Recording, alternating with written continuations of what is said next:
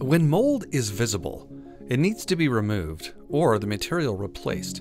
But sometimes that isn't possible. And in those cases, we at BioBalance recommend a 12% hydrogen peroxide treatment to eliminate mold.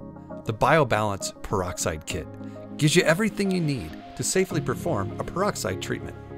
Note that peroxide comes with significant warnings. Peroxide is a strong oxidizing agent and can cause severe burns if it touches the skin. The 12% peroxide solution will bleach and/or break down many organic materials. Only use on raw building materials and not on any finished surface or fabric material. Store any leftover peroxide in a safe manner. Assure that any product that could leak out is contained. To get started using the kit, we recommend sampling the surface mold area with a swab and sending it to a laboratory for analysis. We refer many customers to Immunolytics Laboratory, who has economical mold testing kits. This will allow you to know the severity of the mold and also a before state, so you can ensure the mold is eliminated by your treatment. In preparation for treatment, read the enclosed safety data sheet, and then begin by putting on the personal protective equipment, including the pair of gloves, N95 mask, and goggles. Ensure the N95 mask has a good seal to prevent your goggles from fogging. In a well-ventilated area, gather the gallon of BioBalance H202 and the pump sprayer. Now, unscrew the sprayer lid and pour the 12% hydrogen peroxide undiluted into the sprayer.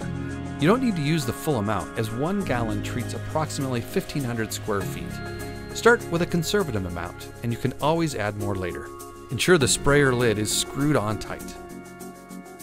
Use the handle to pump the sprayer 5 or more times while pointing the nozzle in a safe direction, such as a sink.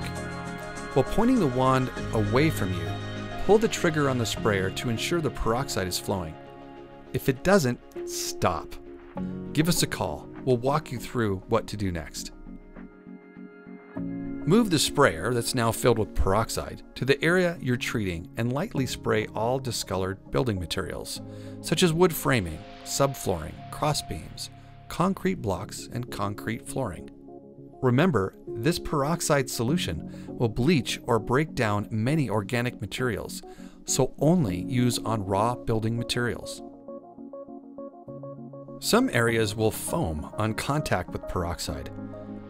For those areas, spray them again. You don't need to wait for it to dry before respraying. After treatment, wait at least 3 days, and we recommend retesting the area with gravity mold plates. Immunolytics Laboratory is also a good source for these. Compare the mold plate sample results with the Immunolytics Health Scale to determine if further treatment of the air is necessary.